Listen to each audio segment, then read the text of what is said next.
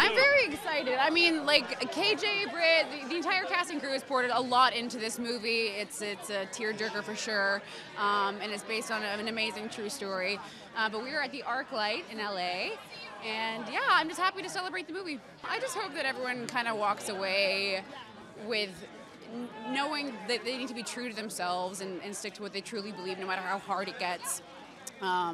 To truly believe in your passions, and yeah, life's gonna throw a lot of crazy things at you, but the two people in this movie, Jeremy Camp and Melissa, they had a genuine passion and love for each other and for God.